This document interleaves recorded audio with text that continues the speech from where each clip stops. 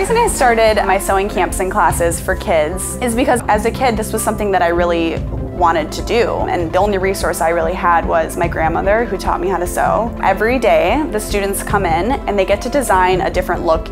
They start with a little sketch and they design something that expresses their own style and something that they're really excited about. And then they'll come up to the cutting station and I'll cut out their project, and then they get to sew it to completion. So these kids get to go home and model something that they were really excited about when they walked in. Sewing can be a very independent activity when you're sitting at your machine creating your garment. But at sewing camp, the kids get together, they're circled around a table, they're all kind of talking, inspiring each other, and then they get to create it side by side. So they're helping each other along the way. The most common ages for kids that come to camp are anywhere between 8 and 11 years old.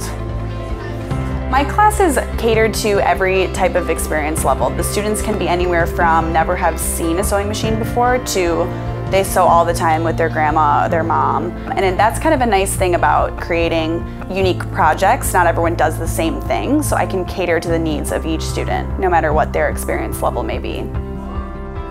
So for most of my students, sewing isn't just something they do in camp or in class. They actually take it and they are creating stuff at home and they're working on projects throughout the school year.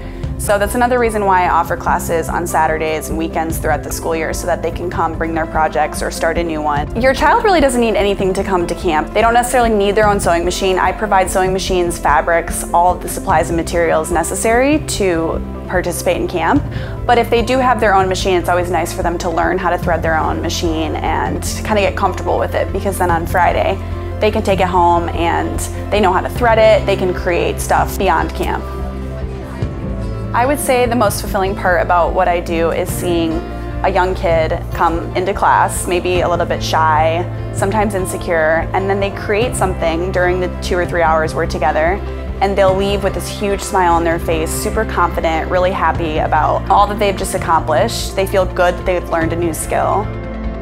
Sewing camp is something that I longed for as a kid, and to see these kids get to experience it and get to create their own designs, see them come to life, is really what it's all about for me. So summer camp is something that your son or daughter can come experience, and you know that they will leave really, really confident by the end of the week. They'll have made a bunch of unique projects that they're really proud of, and most importantly, they'll have had a good time. It's definitely something that is unique in today's world. It's a different kind of activity. They're using their hands, they're using a creative part of their brain. It's something that gets them away from screens, and it's fun. I love it.